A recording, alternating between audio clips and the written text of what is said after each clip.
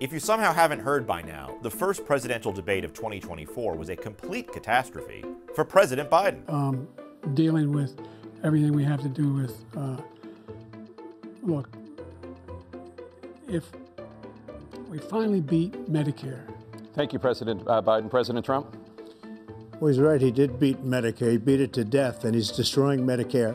This has led his usual pack of supporters, from Hollywood A-listers to the media, and nearly 70% of all Americans, to call for our commander-in-chief to pass the torch of Democratic nomination to a more suitable candidate. Most Americans do not believe this president can serve effectively for the next 4 months to Election Day, let alone the next 4.5 years. It just seems like every day is going to be like this, with people saying he should drop out, people that are Democratic Party stalwarts. The Democrats are in absolute full panic mode. It's all been downhill for Biden since the first presidential debate of the 2024 election. A majority of Americans, both Democrat and Republican, are calling on Biden to step down.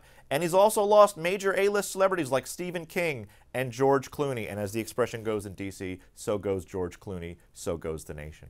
Among his own party, Representative Adam Smith and Senator Peter Welch have also called on Biden to leave the race, yet Biden still won't back down. Hard to sugarcoat it. No one can be happy with President Biden's performance, and anyone who is saying that he did a good job is friggin' delusional. Democrats were all in for Joe Biden until that debate. So we start with this, a Fox News alert. 7 House Democrats are calling on President Biden to end his re-election bid. And now Michael Bennet has become the first Democrat from the Senate to publicly echo that sentiment. Donald Trump is on track, I think, to win this election and maybe win it by a landslide and take with him the Senate and the House. And so for me, this isn't a question about polling. It's not a question about politics. This after House Democrats met behind closed doors yesterday discussing Biden's re-election bid, and it seems they're still divided. Are you all on the same page? No. What do you mean you're not on the same page? They're not even in the same book. We're riding with Biden. Was there conversation about Vice President Kamala? We are riding with Biden. Was there conversation about Vice President Kamala Harris in there?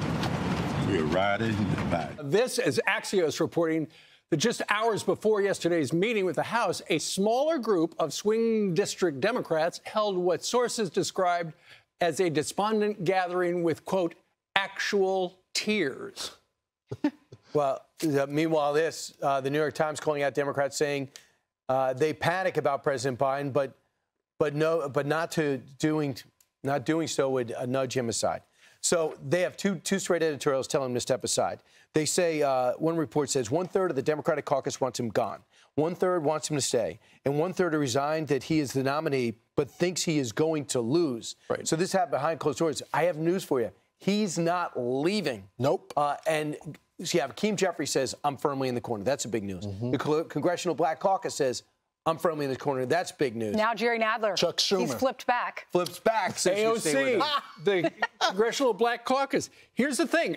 According to the New York Times, behind the scenes, Democrats, a lot of Democrats, and Brian beautifully breaking it down, a lot of Democrats want Joe Biden to really blow it this week. Nancy Pelosi was just on another show, and she was asked whether or not he should drop out, and her answer should not necessarily make him feel good, him being Joe Biden. Watch.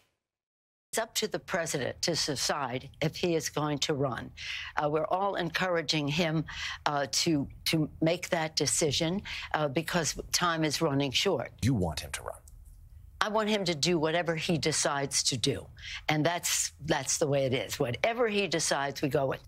Let's just hold off. Whatever you're thinking, either tell somebody privately, but you don't have to put that out on the table until we see how we go this week. Biden has 99% of the Democratic delegates. Now, you need 1,976 delegates required to win the Democratic nomination. Biden has 3,894. So that's realistically why Democrats can't replace Biden unless he voluntarily withdraws himself. This is going to be solely up to President Biden because he owns the delegates, and he will decide whether he will or will not step down. Now, if he drops out, it could lead to one of two outcomes. Biden could endorse someone else and tell his delegates to support that person, or Biden could tell the party pick whoever they think is best. So who are some of the potential options to take Biden's place? As for his possible replacement, there's several names that have been floated around a lot, including California Governor Gavin Newsom. Even though Republicans can easily slam him over the high taxes, chronic crime, and homelessness in this state, this Democratic governor does not shy away from the cameras or making national headlines. Some political analysts believe he's been running a shadow campaign. He has been making presidential moves for months now, visiting Israel shortly after Hamas's October 7th attack and making a trip to China to discuss climate initiatives. He ran abortion rights ads in Republican-controlled states, and he went head-to-head with former GOP presidential contender Florida Governor Ron DeSantis in a debate moderated by Sean Hannity right here on Fox last year. Newsom was at the presidential debate on Thursday. After Biden's rough performance, he was asked about replacing the president. Here is his response. Governor, if you're asked, would you be willing to take that ticket? Everyone's told you you're willing to take on Donald Trump. Never turn my back on. Are you ready to take? Would you urge the president to reconsider moving? Absolutely not. That is back 100%. Never turn my back. I don't know. That's a personal point of view. I do not know one Democrat that would do that. Another Democrat whose name keeps getting floated for a presidential contender is Michigan Governor Gretchen Whitmer. She leads a swing state that is critical for Democrats to win. The second-term governor also helped flip both chambers of the state legislature blue with her fight for abortion rights, a key issue among Democrats this election season. And we cannot go without mentioning former First Lady Michelle Obama and Vice President Kamala Harris. Both women are very popular among Democrats. The Washington Post including them in a list of potential Biden replacements, in addition to Democrat Josh Shapiro, who won a solid victory for governorship in 2022 in Pennsylvania, a purple state which is critical for the Democrats' hopes of winning the White House this November. Who would you pick if you had to choose somebody? Well, again, you have to go through the history here. These delegates were nominated for this ticket. Harris, I think, would be the likely nominee if for some reason, any reason, Joe Biden had to remove himself. You could bet on that as almost a certainty. You think it would be Kamala Harris? Yes, absolutely. Biden's top campaign officials will meet with Senate Democrats this afternoon, perhaps trying to persuade them that he's going to stay in. Senator Ted Cruz, Republican from the great state of Texas, joins us now. Mr. Senator, is Biden going to bow out gracefully, or is he going to be forced out? Stuart, I think he's going to be forced out. I put the odds of Biden not being on the ballot in November at about 80%. I think the Democratic Party is freaking out right now. I think you're seeing senators, you're seeing House members, you're seeing the New York Times, you're seeing NBC News, you're seeing George Clooney in Hollywood.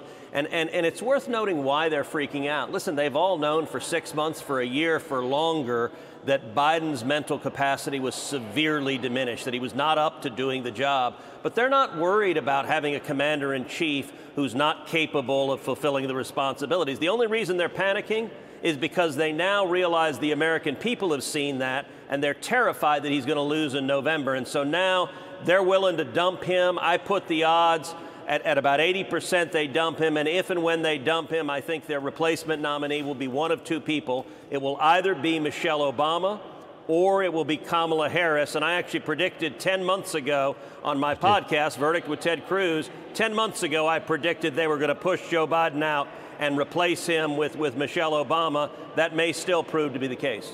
You see my eyes widen when you said that, Michelle Obama. I'm a little surprised there. No, it's not going to be Michelle Obama.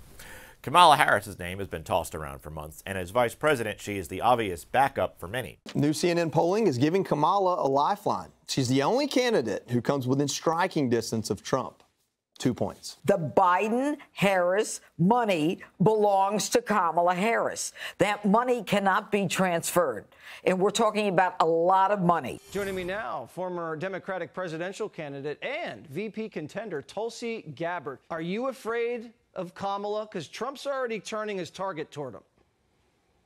I think our country should be very, very afraid of a president and commander-in-chief Kamala Harris. You'll see why President Trump is now focusing on Kamala Harris is because he sees what the rest of us see, is that whether it's Joe Biden at the top of the ticket or if they bump up Kamala Harris to be on the top of the ticket, either scenario will result, if they win, in a President Kamala Harris. Another issue is campaign funding. Historically, President Biden has been an expert campaigner and has raised tens of millions of dollars on his behalf. So it's unclear that that money could go to a different candidate like Gretchen Whitmer or Gavin Newsom if they ultimately ended up on the top of the ticket. I've also heard theories that like the money in the Biden-Harris campaign account could be sent to a third committee that can then get it to a Newsom or a Whitmer, but it's all very unclear because we're in very uncharted territory, obviously. What do I think? I think Biden is going to be the nominee.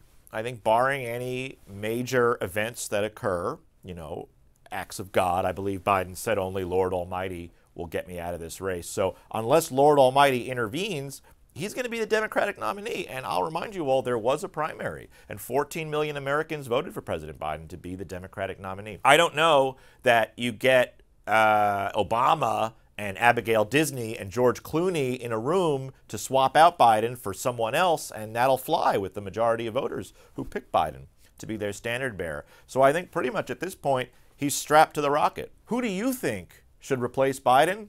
Let us know in the comments.